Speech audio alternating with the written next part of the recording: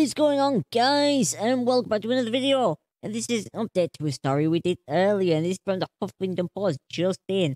Fresh crisis in Northern Ireland as First Minister Paul Givan resigns. He is now resigned. We did a video earlier on where we were talking about how he might resign. He has now resigned. So what does this mean? Well, he resigned over the Northern Ireland Protocol between, as part of the Brexit deal, which means that goods from the UK have to be checked before they can enter into Northern Ireland. He did not agree with this. He wanted this scrapped. And, yeah, he resigned his position because he just didn't agree with the politics. Well, with his resignation, whoa, it is quite a situation now. Because of the DUP's power-sharing partner is Sinn Féin.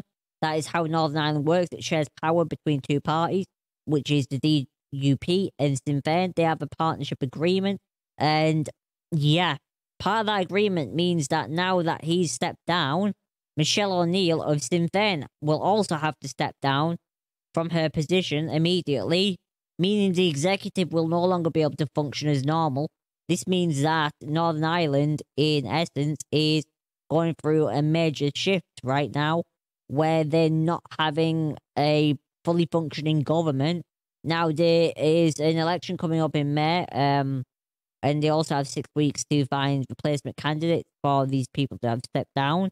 But there was the budget that was meant to be going through. Now that is up in the air. This was meant to be the budget for the next 3 years and stuff. It's just mental, and God knows what's going to happen now. God knows what's going to happen now with Ireland and Brexit and EU. Former Northern Ireland Secretary Julian Smith urged people to keep the faith. He said, thinking today about the vast number of women and men in Northern Ireland who love where they live, celebrate the unique agreement that has won and maintained peace, and who are at ease with shades of grey rather than black and white. This majority will prevail. Keep the faith. And yeah, DUP has been opposed to the protocol ever since it was introduced as part of the Brexit deal, in order to avoid a politically hard border separating Northern Ireland, you know, with it no longer being in the EU. They don't want that border between Northern Ireland and the Republic of Ireland. And then also the problems with what goods can and can't come in from Great Britain to Northern Ireland now because of the potential of it going to the Republic of Ireland and goods from the Republic of Ireland going into Northern Ireland. It is, you can understand why Northern Ireland is in the position it's in because of this Brexit. This was discussed about many, many times that this would become a massive problem, and now it's just became a huge fucking problem. Northern Ireland is made in the EU single market for goods, while the region also applies EU customs rules at ports, even though it is part of the UK customs territory. While the protocol honours the integrity of the EU single market for goods as well as the Good Friday peace agreement, Unionist parties do not like it because they believe it damages Northern Ireland's place in the UK by treating it as a separate entity.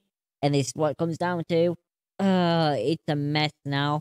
We're going to have to see where it goes and what happens and where things land for Northern Ireland. But right now, with this in mind, it is not good in terms of Brexit, the Good Friday Agreement, or anything. It's certainly not good for Northern Ireland having a non-functioning executive, put it like that.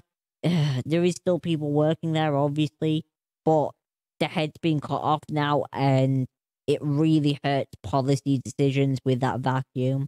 Anyways, guys, let me know what you think. Like, comment, share, and subscribe. I will see you guys in the next one.